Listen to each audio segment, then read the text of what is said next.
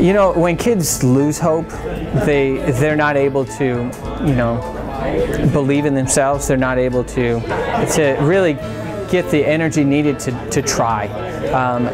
I think the most important part about hope is letting kids know that it's okay to make mistakes, and that when you make a mistake that you can overcome that, and that's where all greatness comes from, is from the hope of overcoming a failure.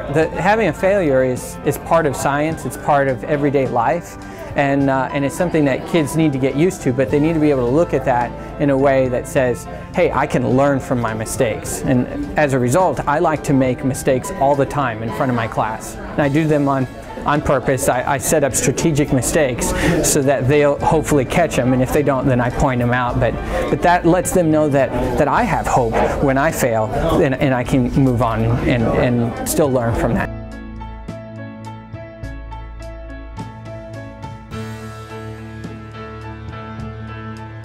Mr. Shipp, he is enthusiastic, he's really funny, he's driven, he really cares about his student success. One time in class I was having a bad day and I wasn't really confident in what we were learning or confident in myself at all, and I was having just a bad day, and he went around and had everyone come up with nice things to say about me, and it actually boosted my confidence that day and made me feel a lot better.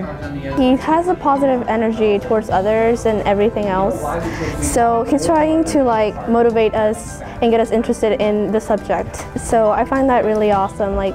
He always says jokes, but it still connects it to what we're talking about. So I find that motivating.